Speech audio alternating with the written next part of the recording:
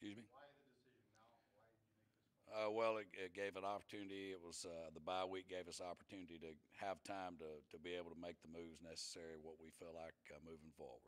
Coach's call, Chris, or is this a overall choice? No, it was my call. What didn't you like what Steven was doing? Well, I mean, again, when you're 0-8 and you've stubbed your toe as many times offensively as we have, there's it becomes a time, and there was enough time that it was evident that we needed to make a move.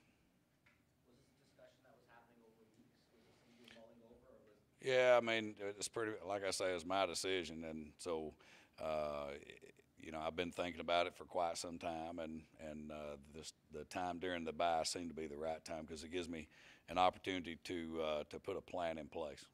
When you look at what you have offensively, do you feel like there's more to tap into than you have so far? Like the personnel is there for better results? Yeah, I mean, I think preseason nobody would have envisioned that we'd be in that position.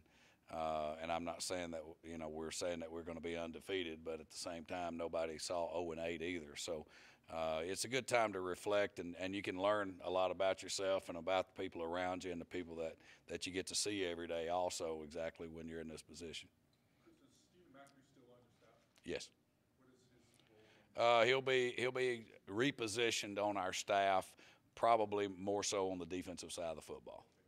Okay. How does this change or affect the playbook at all? Well, I mean, Jarious certainly will have his twist and things that he wants to do, things that he'll lean on his experience, what he's done in the past as a quarterback, and that's kind of what that I'll let Jarious expound on that when he gets up here. You and Steven's pretty close, obviously, for a long time. How difficult was this for you to go through? Well, again, I've got to put all feelings aside. I mean, certainly we've been around each other since 1999, and we sat down 3 weeks ago, and had a frank discussion, and it's one of those deals where it's pro football, and I've got to make the do what's best interest for this football team. They hired me to be the overseer for the football team, and that's what I'm doing. What kind of effect can this have short term when you make a change like this to the offense? Yeah, I mean, we're certainly hoping that we come back and we play better football because if special teams wise, I feel like we've played pretty strong, especially with as many young kids as we have. I think we've been very competitive. We've been up and down defensively, certainly undisciplined. So if we can address those areas and then play better offense down the stretch, I feel like we can improve. Should we expect more moves before the next game? Excuse me. Should we expect more moves made in the players or in the coach? Yeah, I mean, we're going to look at everything right now. Again, when you're 0-8, you have to look at everything. You have to look inward, number one. And like I say, it's a good time to reflect and find a lot about yourself as well. So we're going to look at every phase of what we do. Chris, how has it been managing the three roles that you have? Is it just in terms of the workload, the ability to be effective of all of it? Yeah, I mean, it's the same as it's always been. I mean, the same number of hours in every day. And so now, like I say, it gives me an opportunity during the bye week to put a plan in place for the second half of the season. You envision maintaining those roles through the rest of the season? Absolutely. Were you aware, like last game, Morley and Dave, when they were doing the call, a lot of fans came up underneath where Coach McAdoo was and weren't exactly pleasant to him. Were you aware of that, and kind of what's your reaction to it? Well, it's unfortunate because again, these guys, I know how hard that our entire coaching staff works and what they, and how much our team means to them, and that's unfortunate. But I understand their frustration. Certainly, I mean, it's not like we just get up in the morning and want to be in this position, but we are, where we're at, and now it's an opportunity for us to move forward. Is this an easier transition because Jarious is in-house and familiar with everything? Well, certainly, I mean, I think having a familiarity with our roster and knowing what our players can and can't do, knowing the terminology, I certainly think that gives them an advantage.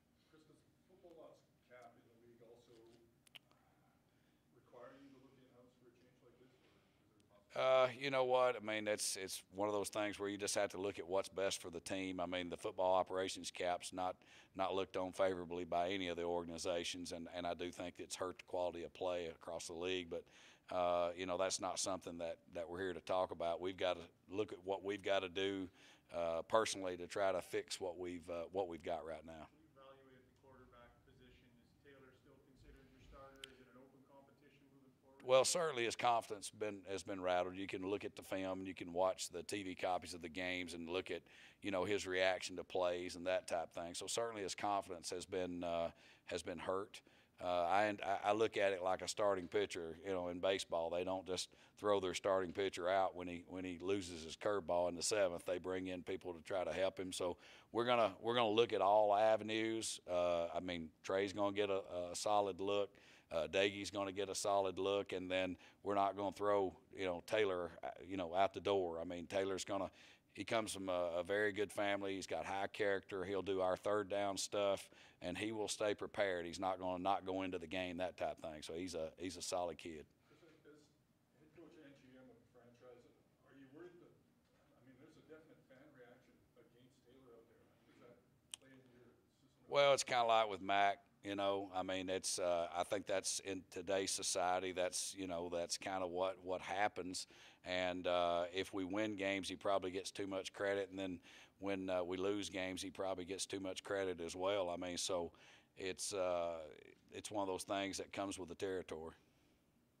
How much concern is there in this building, Chris, with the way the attendance is going? Well, I mean, the other night, I was actually, looking at the situation. We were 0-7 starting the game, and one of the guys commented that, one of the coaches like, man, this is a good crowd for an 0-7 football team. So I was really impressed, and I certainly hope that the fans continue to, it's a great organization. Eventually it's going to flip, and when it does, again, we'll get back to where Edmonton should be. And so I certainly hope that the fans know how hard not only the coaches but the players. I mean, the players are here yesterday, one day after the game, working at camp, and they it means a lot to them. All right. All right. See y'all.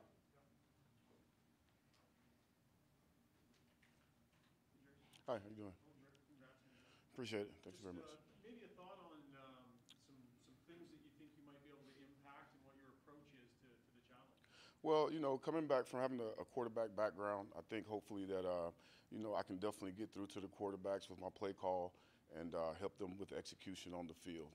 If I decide to go up top and be in the box, then, I can be their eyes and ears from the sky as opposed to just being on the sideline. And have you decided where you'll be? As of right now, I'm leaning to go upstairs, and that way, I can be more comfortable, see things from the all 24 as opposed to the view that I get on the sideline right now.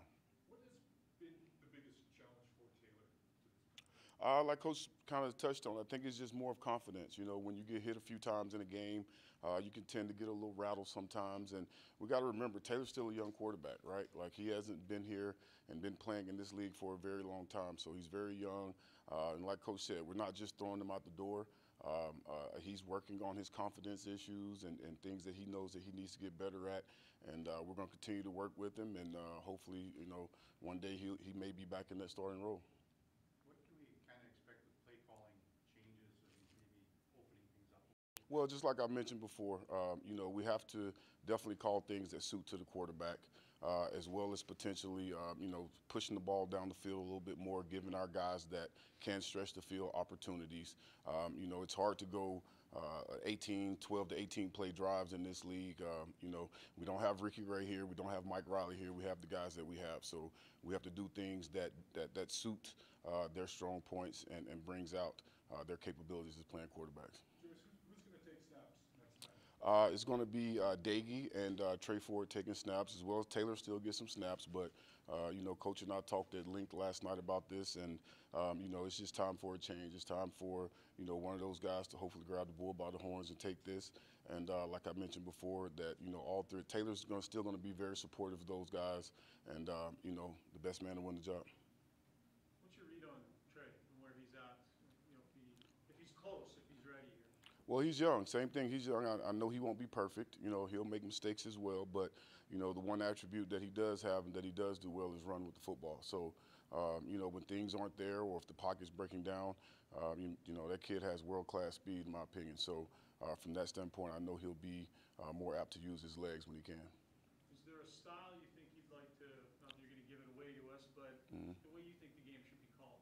Well, like I said, I'm definitely going to try to call the game more to the quarterbacks abilities. You know, try to get KB more involved, Kevin Brown more involved. You know, Dylan Mitchell. You know.